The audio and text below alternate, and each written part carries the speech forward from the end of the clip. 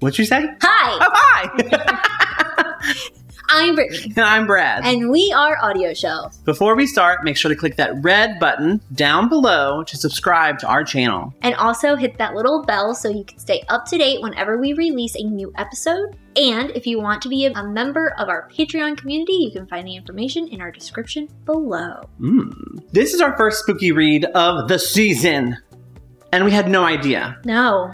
We're going to be reviewing Evil Eye by Madhuri Shekar. This is Audible. Written by Madhuri Shekar. And it is an audio drama produced by Audible, and it was one of our frees. Yes. Each month, because we have an Audible account, we get 2 free Audible originals, and this is one of them we just grabbed. And we did not expect it whatsoever. It is a full cast of characters. There's about 4 main characters in the book, but it is just intense. There's a lot of action. There's a lot of sound effects. It's so cool. And this one is for adults. We've listened to previous audio dramas that were a little bit more geared toward kids or preteens, teenagers. But this one is definitely for adults. Yes. It has abuse. It has language. Yes. And it also talks about the development of women in our society. Yes. The expectations of marriage and arranged marriage from different cultures. Yeah. And it also talks about the cultural karmas that some places view as being true and how they deal with those, what they think. And it is just, oh my God. Oh, so good. So cool. So it's about 2 hours long, give or take. Yeah. And it's a play. So if you like plays, this is going to be perfect for you. Audio dramas are coming back. Yes. And I am so excited about that because I love the radio drama podcasts and everything. And I feel like those are just, they're so cool. It makes me feel like I'm in the 40s again. Yeah. Again? You don't know how old I am. You're right. You're right.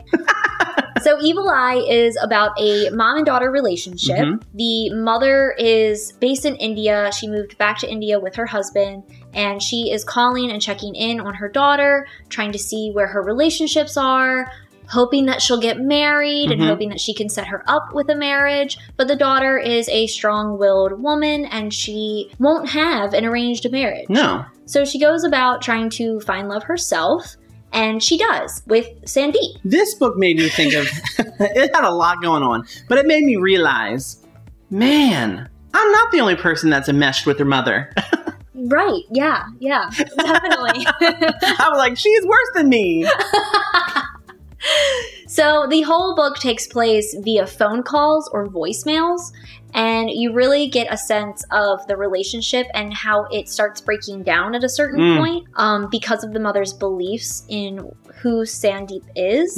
And there's a lot of trauma that you deal with the mother, a lot that the daughter figures out along with the audience, and it's just really interesting. There are sound effects, there is like walking around, there's rain sounds, there's phone doors, ringing. There's phone rings. Everyone has a different phone ring, so you know exactly who is calling when. Yes. At certain points, the daughter's father tries to call her, and you get her voicemail, and you get her voicemail about 3 or 4 times, and you just hear the same voicemail over and over and over again.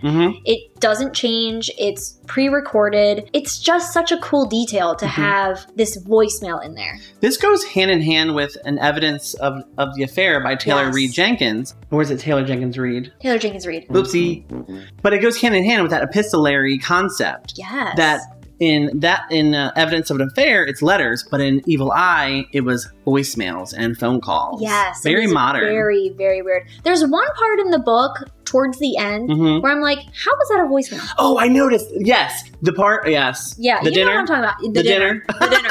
I was like, who, like, did she record this? I think she was recording it for the police husband. Evidence? Or police evidence, yes. Or the husband. Or the husband. I don't know. That was a little weird. It was a little weird. But I was there for it. I was like, this definitely incriminates people. Yes. And not just this one person that you're trying to incriminate. Exactly. I was like, ooh. Oh, God. But yeah, so this chilling play will have you on the edge of your seat. Oh, God. I love that you call it a play. Yes. I love that you called it a because play. I was like imagining it. Every voicemail, every phone call, I was just like, oh my God, I'm there. I'm the line that connects the little cup to the cup, and you put it to the ear, and then put it to the ear, and then I'm there. It was so good. Oh my God. And to the fact that it is an Audible original and that it was a free book that we just picked up because we were like, oh, this is the most interesting looking cover. Because usually with the Audible originals, if you're an Audible member and you get the free 2 credits, you can relate to us in saying that the books usually don't look that appealing. They don't. And actually, you picked this one out. Oh, it was one week where you kind of like, you took over the 2, which is fine by me because sometimes I pick the worst ones. I mean, and then I was like, the same ones. Wait, yeah, we usually pick the same ones, but I was like, what is she doing? What is this one about? Listen to it.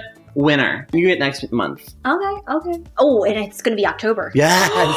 Last year they had a whole bunch of free, like there was like 10 free ones. Oh my God, I'm excited. So I'm excited. And another one that we want to talk about in a future episode is The Mystery of Alice, which was another Audible original. So Audible is bringing back the plays and the audio dramas, and they are really bringing their A game.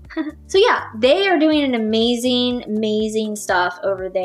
I know we were hating on them with our little discussion of captions, which I still stand by, but we can't hate that they are making good content. Yeah. So definitely pick this up this fall. It's going to be probably one of our top fall reads. Yes. Which we'll have another episode on later. But definitely pick this chilling story up. Oh. Yes. So good. It's going to give me nightmares. I know. I had a nightmare about it. Because I was listening to this after I took some NyQuil because I thought I was getting sick yesterday.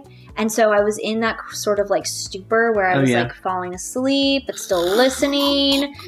And so, like, I had a dream where, like, my mom was trying to, like, get on a plane to save me, but I was, like, in the ocean. And I was like, what are you doing here, Mom? Interesting. It made me want to call my mother and say, thank you for not calling me like this mom does. But then Eddie was like, are you sure about that? Because she does call you a lot. Yeah. All right. Well, we're going to shelf it. We're shelving this. And share it with our moms. Love you, Mom. Love you, too. Mom.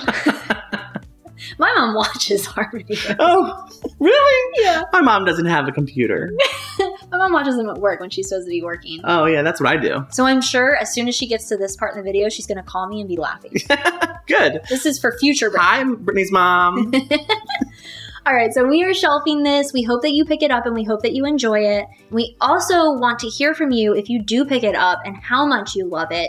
You can follow us on Twitter at AudioShelfMe, Instagram at AudioShelfMe, and Facebook at AudioShelf. If you want to become a patron member of ours and join that community, you can find the information down below. And what else can they do down below? They can also subscribe. God. Yeah, that's what they can do with the red button. Until next time.